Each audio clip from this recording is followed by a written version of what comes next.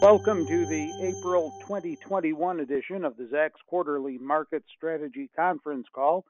It's a service of Zacks Professional Services Division, and if you're a first-time attendee, this is a live conference call that features Zacks strategists providing their analysis, as always, of the latest issues and trends affecting investors, market, the economy, both globally and here in the U.S. And joining us once again, our Zacks Chief Equity Strategist and Economist, John Blank.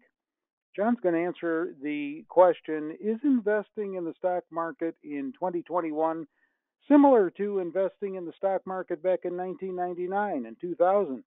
In other words, are we witnessing stock market deja vu here? And Zacks Research Director Sheraz Mian, he's going to put the Q1 earnings season under his microscope and also address the earnings euphoria that exists out there in the marketplace. And so if you have any questions for either of our panelists, feel free to type them in the message field at the right of your screen, and we'll get to as many as we have time for. So John, we start with you. Despite recent dips, the stock market remains near all-time highs. With your topic in mind, are we looking today at a sort of hybrid of past stock market years? Yeah, Terry, what I want to get into today is actual investment strategy and some tactics that we should be starting to appraise ourselves of now in April 2021. And one of the great debates and dimensionalization of this period comes from 20 years ago. Most of us, I mean, some of the younger people out there, you probably don't remember 99, but this was when the internet bubble burst onto the scene, and it started out with just a flood of initial public offerings, which was with the first financial vehicle that really caught everybody's imagination. It was centered in Silicon Valley, which was basically tied to Stanford. But around it, on the buy side, was another set of vehicles that drove the bubble. And at that time, it was the Janus funds. They were called the Janus funds. They're based in Denver. And there were a group of guys who were buying the tech stocks that were being, acquiring huge swaths of the landscape during the internet period. And then later on, people flooded into these Janus funds, and there was a circularity to the tech bubble. The more people put money into the Janus funds, the higher they went, the higher the NASDAQ went, the more people put money in. And of course, at that time, once the bubble burst, the opposite happened. People took redemptions out of Janus, drove the stocks that were in Janus down because Janus had nothing to do but sell what they were told to sell for the redemptions, and that took the bubble down. So here we are again, 20 years later, with a scenario that largely feels like this 99 scenario. The difference is we've got new vehicles. IPO is obviously still the case. This is a great example, the first chart from 99 to 2020. IPOs, initial public offerings. And again, let's not go too fast to this slide, but let's just stop and think about it. Here we have close to basically 900 over 2 years, 450 a year back in 99 and 2000. And last year we had 410. So first thing you should point out to yourself is this is half as bad as the previous scenario. And I think for the duration of this talk, that's where you should start your dimensionalization, which is we're halfway up into this thing, and there's no evidence that it'll just spike and stay here. It might run for several years, or it may well spike and stay here. So this is the tactics of the strategy that we're involved with here is what do we need to watch? How do we invest as this thing evolves? What are the things we got to be careful about? So let's go to the next slide. All right, the SPACs, special purpose acquisition companies. This thing has swept through basically in the last year and a half, basically a COVID thing. I read this morning that there's no SPACs in April. So the big frenzy finally happened in March, and it's probably over already. So here's another example where if you're wondering how far this is going to go, you're probably in the past. It's probably over as we speak. But this was an idea, let's go to the next slide, where you basically give money to people. It's called a blank check company. And you can see in this run-up over the timeline, this was, in play for years, but so minimal that it didn't matter. And all of a sudden, you get $200 billion in this thing. So $200 billion in a market of trillions is not to be concerned about. Regardless of this thing popped or not, it's just not going to matter that much. What it does tell you now in April, which is more important, is the buy side is not buying these SPAC blank check stories like they used to. And this is something that's probably bearish, not bullish. And so just watching the SPAC capital raising should be a tactic of thinking about how close we are to a top. And it's basically telling us we might be at a top. Let's go to the next slide. All right, here's what someone said just on their own. This guy, the SPAC king, yeah, he doesn't think it's going to be surpassed. So again, it may well be that the SPAC high is in March. Let's go to the next slide. All right, this is fascinating. Now we're going back to 1999 to the big names of this period. Internet Capital, Commerce One, VerticalNet, Purchase Pro, Vignette, Internet Liberate Technologies, Ariba, Red Hat, Bitria, and Phone.com. Now, if you notice all these IPOs, when this started, $6 to $10, $15 a share, they were pretty modestly and soberly priced. And then a year later, people were paying $150, $200, $250 a share for these companies. And the returns over that period, you can see, were in 4 digits, not 3, 2,700, 2,700, 1,900, 1,600. So it was a phenomenal boom, right? The only 2 companies that are left that I can identify as Red Hat, which was obviously open source software, which still Red Hat was bought by IBM not so long ago, and Ariba, which at the IPO price of 14 or 11 and a half was 4 billion IPO. It went up to 40 some billion. It got bought by SAP in 2012 for 4.3 billion. So basically, that's the best story you can get, or 2 of them. One of the lessons here for now, which is why I bring it up, is really, if you think about what was different about Red Hat, which is the one that really, really did work and the others that didn't, is Red Hat was a product. It wasn't a business model. Products that you can identify and look at, you should take and set aside as something that's serious. And these other business model things, you should be very skeptical of. For example, let's talk about the stock VerticalNet. VerticalNet was a host of 43 business-to-business procurement portals headquartered in Horsham, Pennsylvania. So B2B procurement was the big angle of the first wave of this stuff. It was a change in business. And they had a market cap of 10.9 billion, even though they had sales of 112 million that year. In 2008, 8 years later, this company got bought for $15.2 million. So what's the lesson here? Well, business models, you're seeing this in fintech, for example, right now. It's probably the best area where this has gone wrong and haywire again. Someone's saying business models are going to change. In fact, they may, but that doesn't mean a domiciled new company is going to capture that value or even extract any value, because they're going to compete with everybody, and business models are ubiquitous and can just change everywhere. So unless there's a real value prop around a given product, you should be skeptical. Let's go to the next slide. All right, top performing SPACs: Live Oak, Kensington, TPG, Texas Pacific Group, Longview, and DMY. First thing to note is the names of these SPACs are tied to long-standing, very respected private equity groups out there that have been done business for years.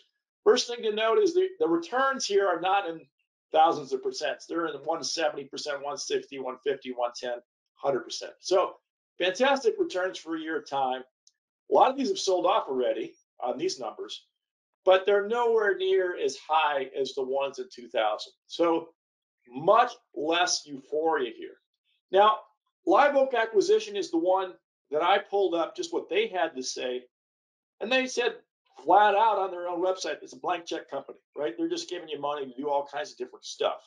And you're supposed to trust these groups. Now, you can see what happens here is they'll just keep on coming up with these vehicles, Live Oak Acquisition Corp, Live Oak Mobility Acquisition Corp, Live Oak Acquisition Corp 2, and they'll just keep running with it until basically the buy side stops putting money into these things. But my point here is much less of a bubblicious element to this than before. Certainly 170% returns is excessive, but it's not 1,000%. Let's go to the next slide. All right, so here's a fascinating set of 9 slides of these post-merger SPACs where they went out and bought stuff. QuantumScape is the one that really took off. Just to give an example what QuantumScape is, it's a research into a lithium-ion battery. It's in San Jose. It has somewhere around 200 employees. And the big push for it is because Bill Gates and Volkswagen are involved in it. So again, here, what am I skeptical of? It's research into a battery. It's not a battery, right? It is not yet a product. But in some of these cases, you really do have bona fide products. DraftKings, obviously, we all know that name. But these other ones, you can go through. Some of them have elements of technology or biotechnology in play. But my point here is really look into these names. We've got only one, this QuantumScape, that did a 750% return. The rest of them, as you can see, don't look as bad.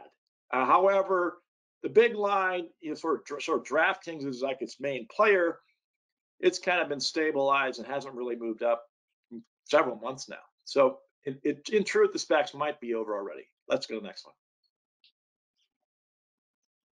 All right, back to the past. So back in the 2000 period, and there was this guy, Scott Schultzel, who ran Janus 20 big stocks. He got up 73% in 98. He got up 65% in 99. And he ran this fund for 10 years. So he's kind of the model of just, who drove the first tech bubble. Now, to reference this, let's put up Peter Lynch, who is a great stock picker. It had an annualized return of 29%. So if you're just phenomenally good at this business of picking stocks, what you can expect out of is make about 30% return a year. So Scott Schultzel was doing twice that. And you can imagine if you're doing twice what Peter Lynch did, money's coming your way, right?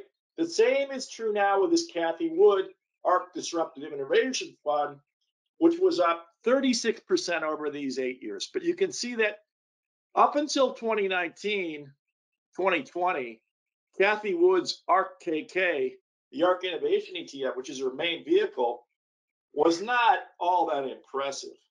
What you see is this massive 500% run, of which 400% came in 1 year last year. So let's focus on Cathie Wood now as the Scott Schultzel of the 2020 period. Let's go to the next slide.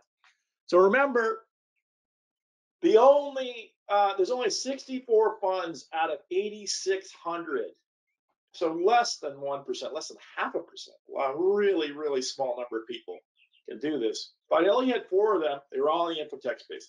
But this idea of having a fund that produces this really came into play with the infotechs. There's no question about it. Next slide. All right, ARK-K was up 150% last year. But let's look at this slide. You can see it came down hard early this year, and it's been staggering around. This is a tactical signal for all of us to begin to worry about what happened to Janus 20 and Scott Schultzel will happen here. Everybody who pouring money into this is looking at 153% return in 2020, and that's what they're chasing. But if they don't get it, and already she's down, you can see she's down this year. It's kind of sideways last few months, few weeks. When people start to get redemptions on stocks that are in RKK, this whole process goes the other way. So the point for you as a trader and investor is if you're buying stocks, you need to pay attention to the redemptions at RKK, the names in RKK, and whether you own them, because you can have all these stocks go down if the redemptions go up in RKK. So my point here is, tactically speaking, pay attention when you buy a stock if it's in RKK or one of our other funds. That may be the main driver of whether it succeeds or not a fundamental story. It's about redemptions or cash flows that are going into this thing and not anything else. Let's go to the next slide. All right, so just in February 2021, just to make my point, the ARC added $40 billion in assets. So she had to put money to work. Now, back in 99, remember, it was B2B, right? And then we had Red Hat. But now look what she's done here. She's got innovation, genomics, next generation internet, fintech, autonomous tech, and robotics. So a couple things to point out here. Number one, this is 6 different sectors. Some of them are really flaky, like next generation internet, fintech, and innovation, which gets that B2B kind of thing. However, others are actual products, autonomous tech, robotics, and genomics. So again, take it from a lesson in the past. If it doesn't have a given product and that money is coming to scale the distribution and sale of that product, I think you should be skeptical of what's going on here. But one of the big things is the change is just the sheer number of things. Let's go to the next slide. All right, there you go. This is what I'm talking about. You are betting this thing's going further at 150%. Look what the latest flows show you. Nobody's putting money in these things anymore. However, it hasn't turned negative. What you got to worry about here is not that it's staggering around and going sideways like it is. This is not a top or a bottom. This is consolidation. What you don't want to have here is this thing showing big redemptions, because then if it's big redemptions, the stocks in those redemptions in these ETFs will get hammered and they will go down fast and it will create a cycle. So again, pay attention to the flows on this type of stuff, and people will in the news media do it for you. But when you read and hear about RKK getting big redemptions, be ready to think about what that means for the end of a bubble. Let's go to the next slide. All right, Morningstar is a big follower of our competitor Morningstar, of course, on the RKK funds. One of their analysts is a very negative on it. And one of his issues is this thing about capacity. What's capacity? Well, the amount of money, it's in the context of a fund manager, this is the amount of money an investment strategy can take in without compromising performance. So what happens is you get more money when you're more successful, and you have too much money to invest in the ideas, and this creates a lot of problems. That's hence the compromising of the situation. So what a lot of times, I think Janus did back in the day, they just said no to new money. However, we need to talk about Kathy Wood. She's an ETF. She can't say no to new money. So let's go to the next slide. So back in the day, Janus just closed 8 of the 14 funds, and they just stopped getting money. The guy had money coming in the door like there was no tomorrow. He had $170 billion to put to work in 99. And it was Janus 20 and 99 was $37 billion, just that one fund. So just an amazing amount of money. The only thing he could do is shut the fund to new things so he didn't have this capacity problem. Now let's go to the next slide. All right, so the other thing he had to do, which is relevant to today, is he had to buy bigger companies, Microsoft, AOL, Time Warner, Intel. Too much money. He could only invest in large cap stocks. So the other issue here to watch for with the ARC funds is her original plays were in small cap, no name companies where she had some sell on the fact that she had some idea about these companies, and she had done research in these companies, but she knew them better than you. But as she gets more money, like she has in the last few months, she can't put the money to work in these small companies. She, like Janice, has to buy major large cap companies, and that starts the process of putting a top in on these risky highly triple digit type plays. So there's another thing to watch out for is the types of stocks and how they get forced with the amount of money being put into them to become a large cap fund, regardless of whether they wanted to or not. Let's go to the next slide. So RKK, the previous average market cap from 2015 to 2020, it never topped 10 billion. This was her play, which is below 10 billion. Large cap stocks are typically thought of as 5 billion. So she had some large caps in the early going, but never the big ones. Remember, 10 billion is not even close to like a Netflix, which is 240 billion, right? The average market cap doubled in her funds in November. Now, because of even more money, it's at 35 billion. So again, if you think of 5 billion as a market cap of a large cap, the RKK quote innovation fund is now investing in stocks that average market cap is 35 billion. So this is not what it was. This is what it is. And this is part of that topping process, is that she just has too much money and she can't put it to work on these little names. Let's go to the next one.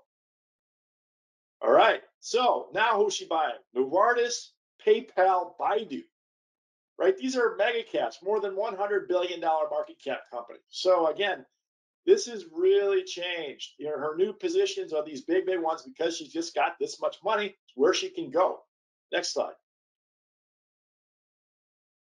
All right, so there they are. Lo and behold, at the top of the list is good old Tesla. Teladoc, Square, Zoom, Shopify, Baidu. What you need to point out to yourself is all these names that she has huge positions in were the ones that ran up. And there's the circularity, right? People were putting money into RKK, and it immediately got allocated to these names, which drove up their prices, which made her look good, which made more money come into RKK. So why does this matter? Well, Tesla's done basically nothing as a stock for the last few months. That's not a bottom or a top. It's a consolidation period. I can't tell you in meaningful ways which way it's going to go. But you need to think about that when people start doing redemptions on RKK, these top 10 names, just for example, are going to go down, period. They're all going to go down together, right? So it doesn't matter what the business is, doesn't matter how much you like it, no fundamentals. It'll only matter if there's redemptions on RKK, because once the returns don't show up, everybody thinks they're going to make 150% this year on these things. They get minus 20, everybody gets out, the thing collapses, right? So that's what you got to watch out for. All right, so another problem. For example, this little company, they own Sheraz, ticker CERS. It's a biotech company, less than $1 billion market cap. So again, this was her in ARKG, the genomic one, AARKG. She had a really small position at 0.44. But just to get rid of this stock, using a quarter of the past average trading volume, so being a quarter of all the average trading volume, just from her liquidating it, which means 1 in 4 shares in that given day were coming from her. She couldn't get out of this position for 52 days, or basically 3 months. So here's the other issue on top of capacity is Cathie Wood, when she does get you into these little stocks, she can't get you out of them. And so if they go out hard, she might get stuck in them, and you just got to ride it down. So again, these are issues for thinking about in terms of, do you want to own CERS if she owns it? You got to think about that. Next one.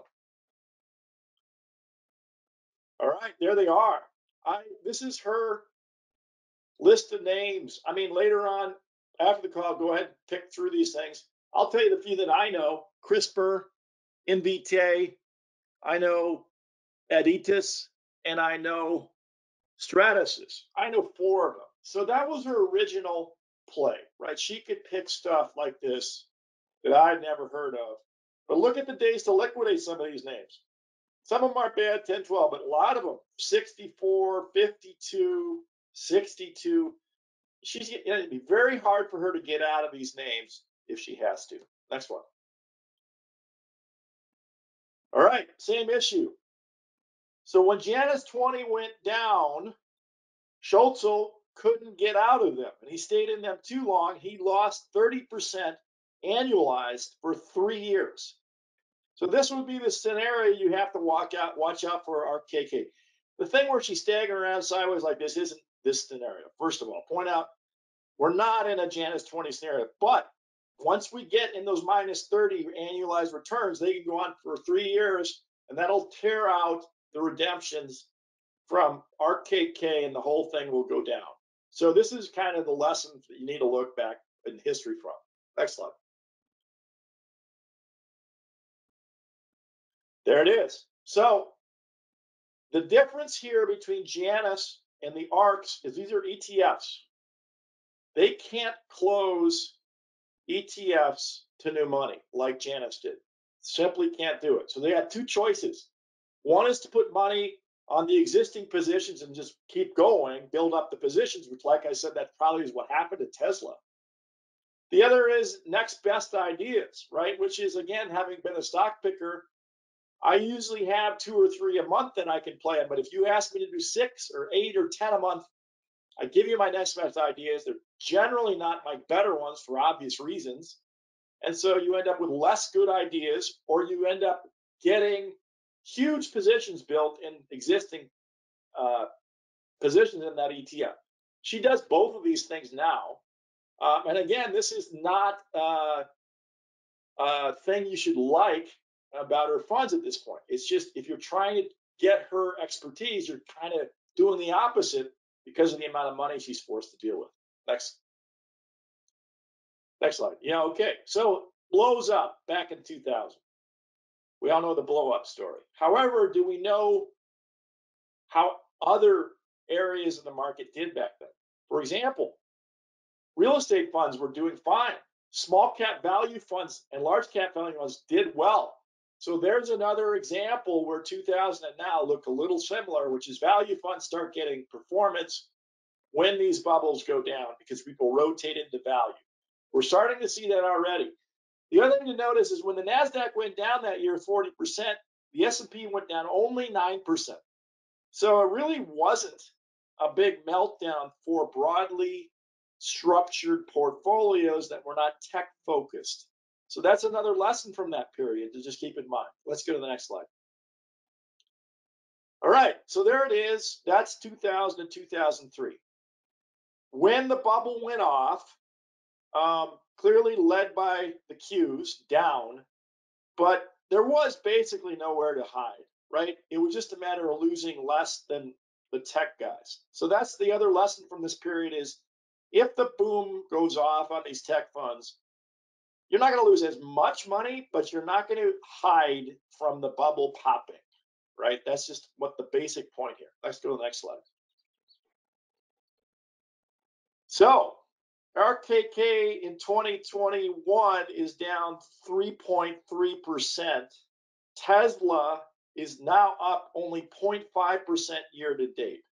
So the NASDAQ is actually up 8% year to date on April 19th. So Cathie Wood is already doing way worse than the NASDAQ this year. How long will this care? People generally don't care about quarters or even half years or even a year. So I doubt this matters for a while. But already, she's not outperforming anything. She's underperforming her own benchmark. So the next thing you got to worry about is when do the redemptions come?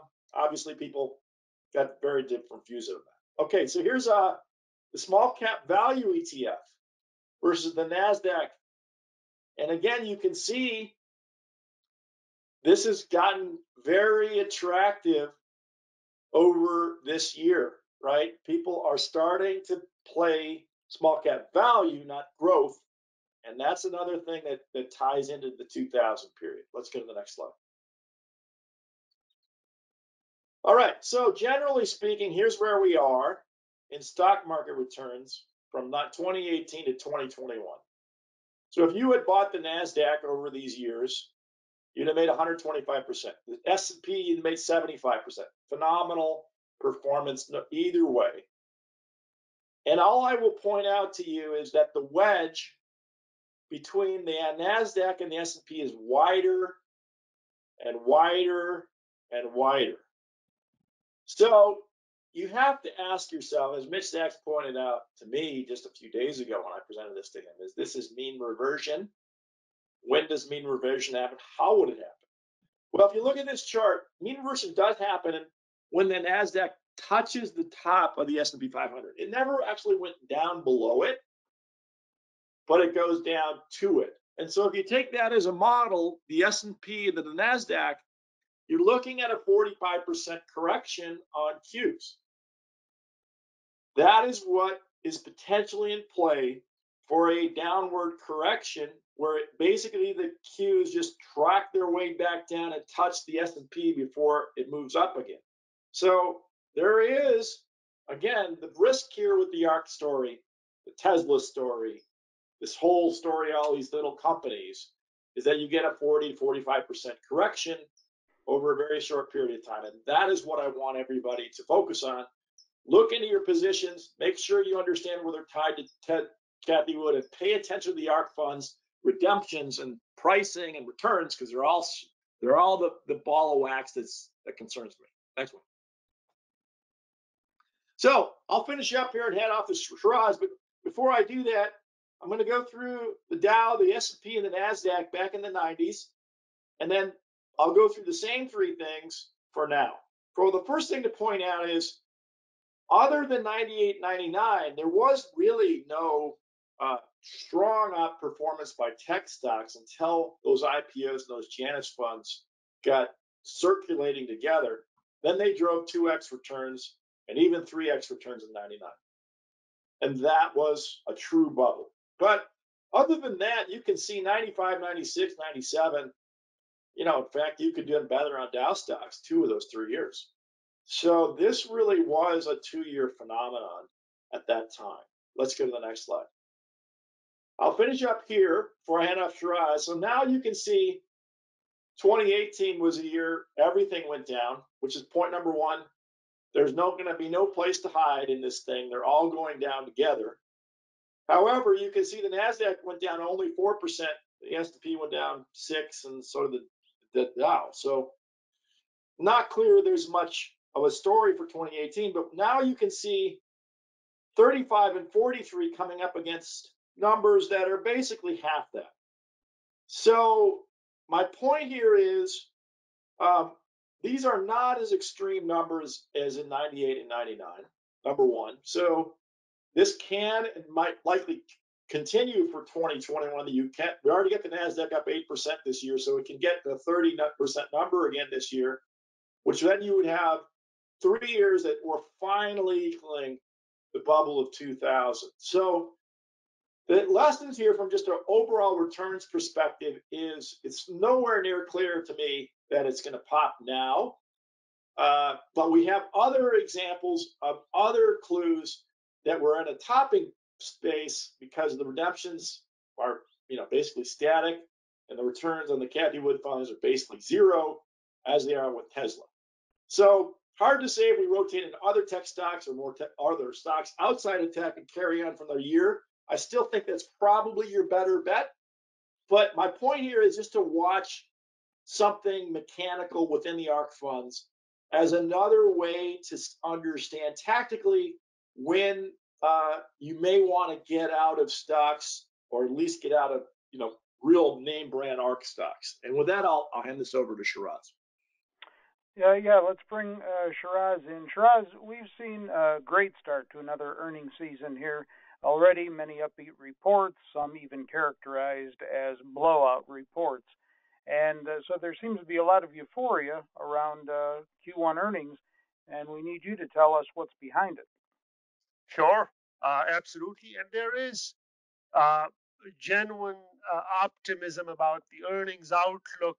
As you can see on this slide, this gives you, in a big picture sense, the lay of the land where we are now where we have come from and what's the expectation for the coming periods. And just take a look at the, the very strong growth we had in 2018, and keep in mind what drove that. There was the corporate tax cut, uh, which we all understood even at the time that the pop was one off, and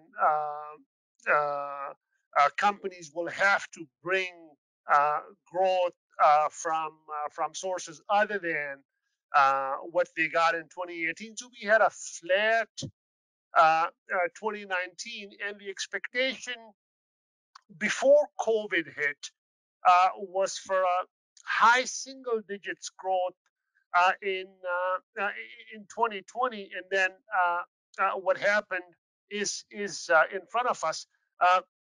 So the optimism that Terry is referring to is what's happening in 2021, and I'll show you a little later how that expectation has steadily been improving over the last many months.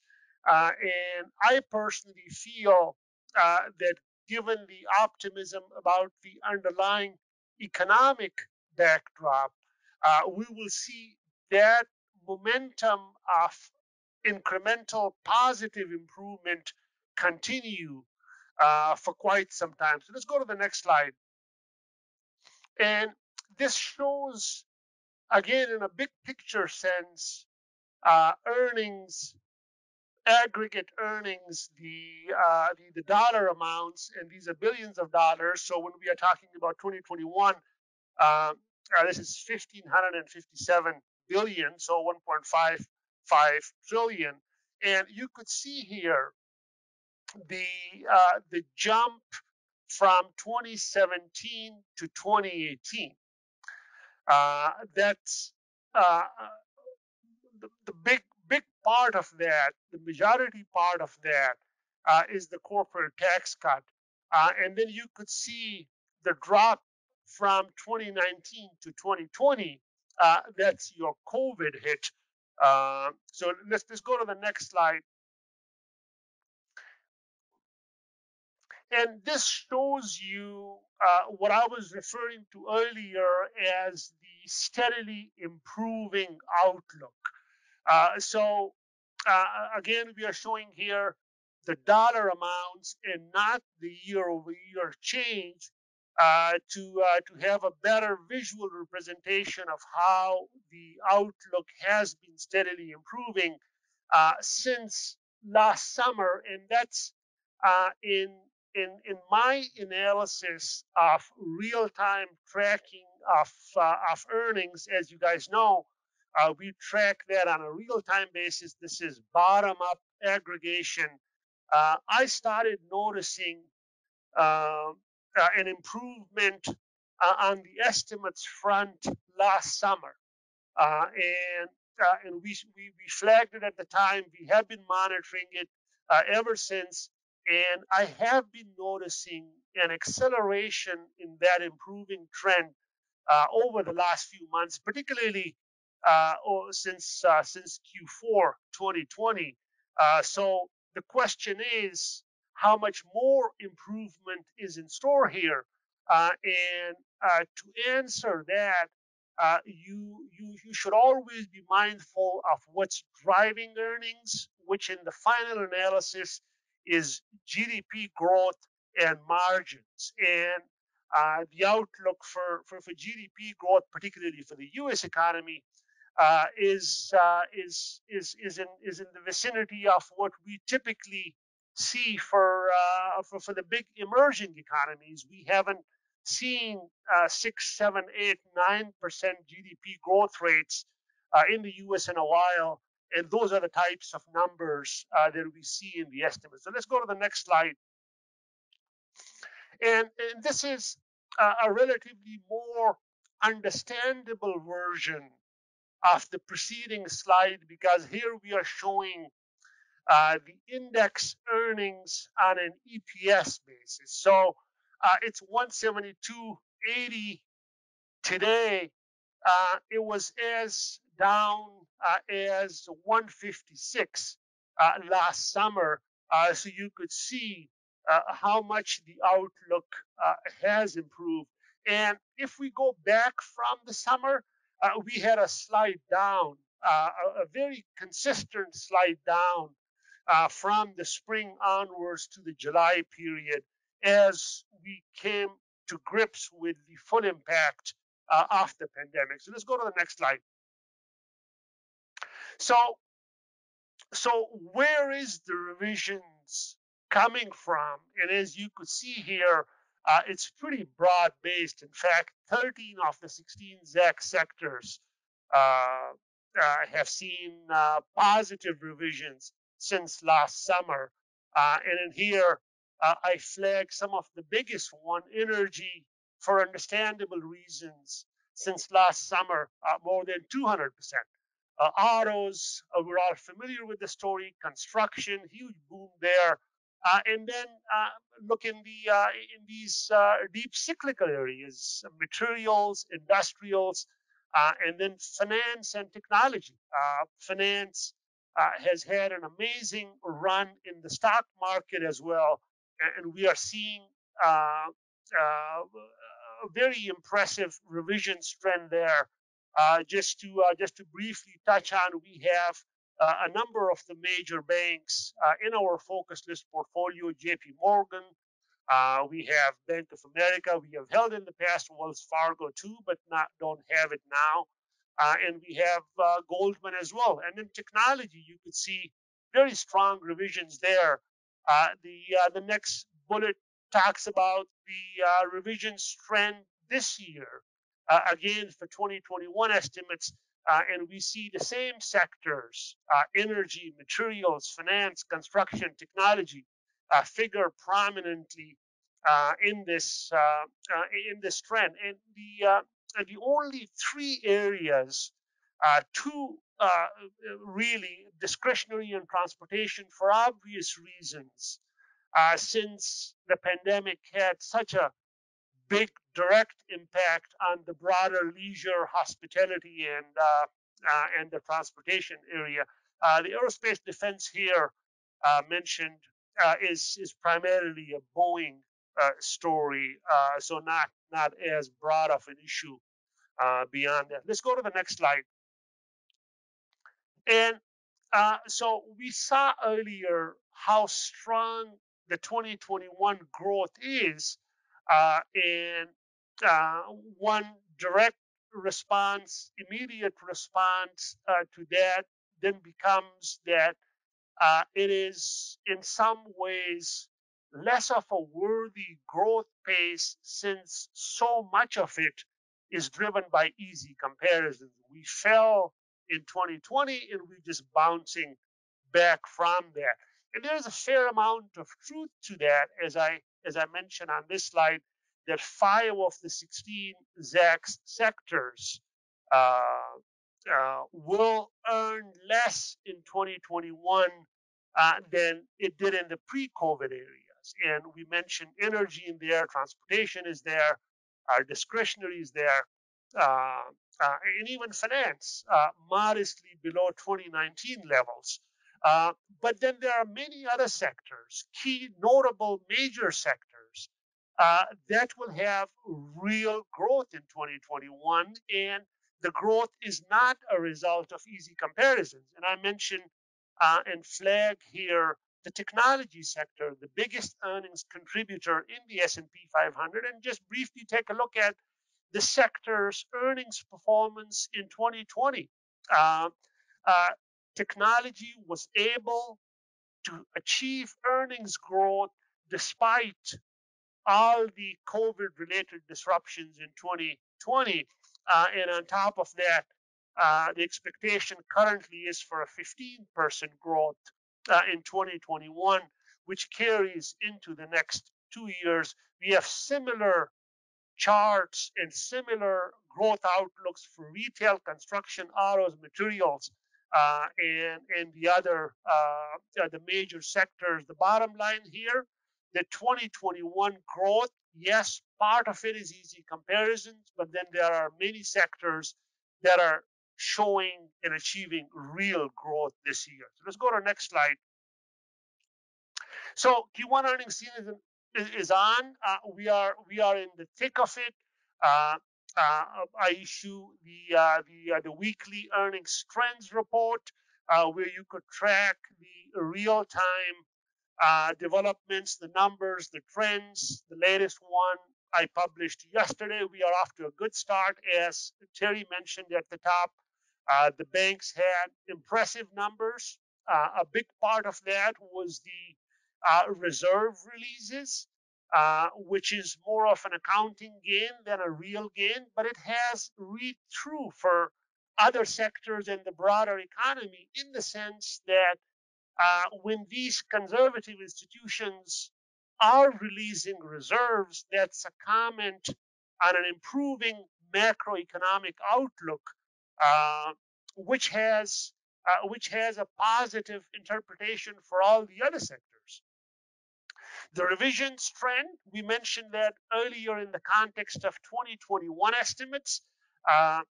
We will be watching as we go through the remainder, which is actually the bulk of the earnings season next week and the following, as to how that shows up in terms of revisions for the June quarter and then Q3. I'm looking for more clarity and visibility, particularly since the vaccination exercise is so much more robust and successful in the US.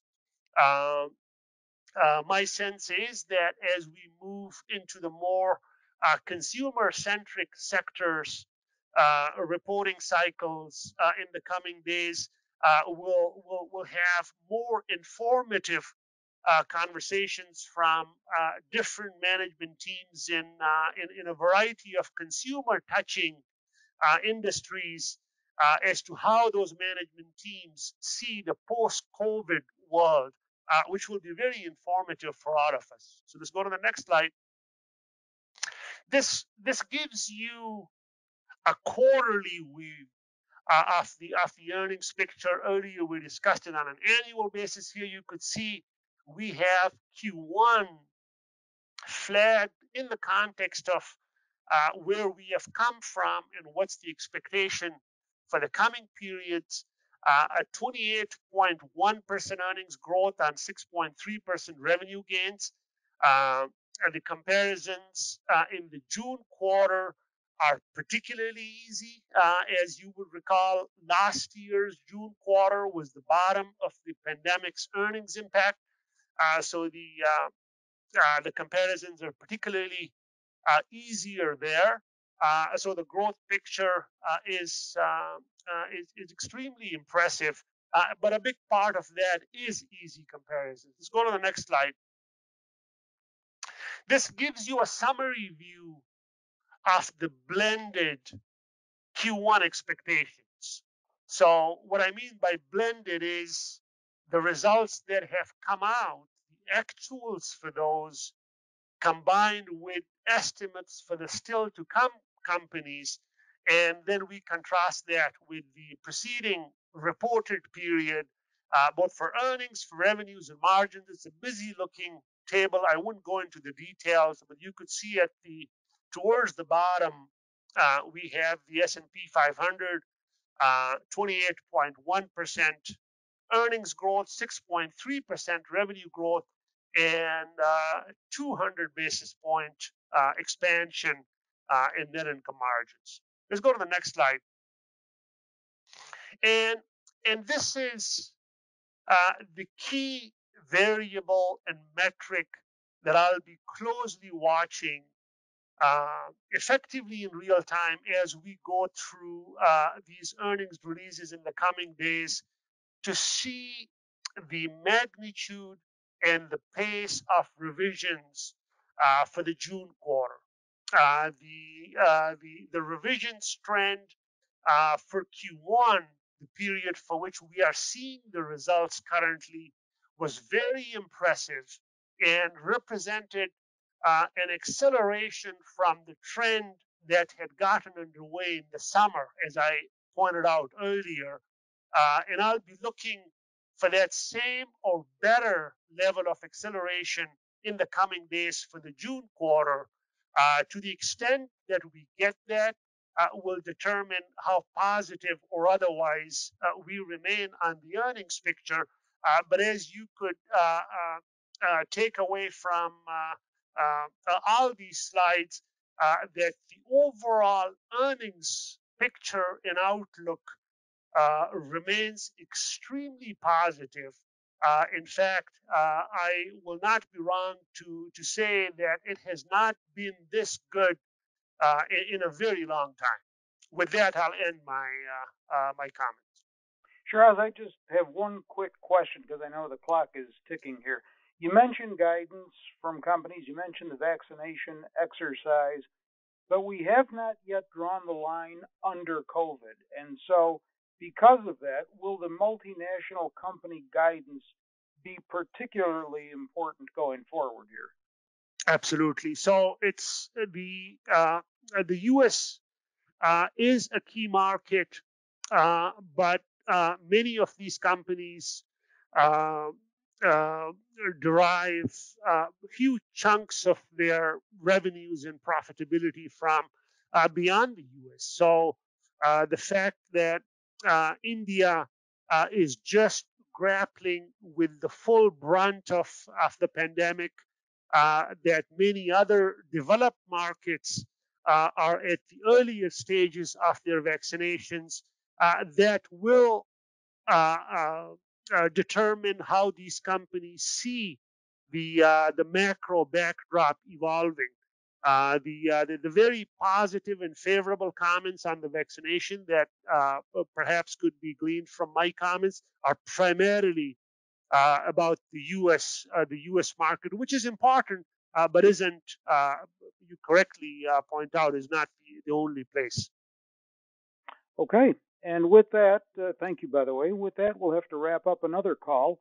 Thanks to our panelists, John Blank and Sheraz Mian, and we hope you found their presentations informative. If you would like copies of John's or Sheraz PowerPoint presentations featured in today's call, please email zrs@zacks.com or contact your ZRS representative directly, or you may be able to access them in the GoToWebinar console after this presentation. And if you have any questions regarding our services, feel free to email them to zrs@zacks.com as well. Meantime, we hope everyone continues to do as well as they can during this challenging time, and I know everyone here at Zacks is doing what we can to service each of you as we are all still working remotely. Many of us are. Thank you for your understanding, and thanks for joining us today. Feedback is always welcome. In fact, after you close out this webinar, you'll be prompted to fill out a 1-minute survey, and we'd appreciate it if you would fill it out because we do use those comments to improve the quality of the content going forward. And as always, we'll look forward to the next time we're all together on the call.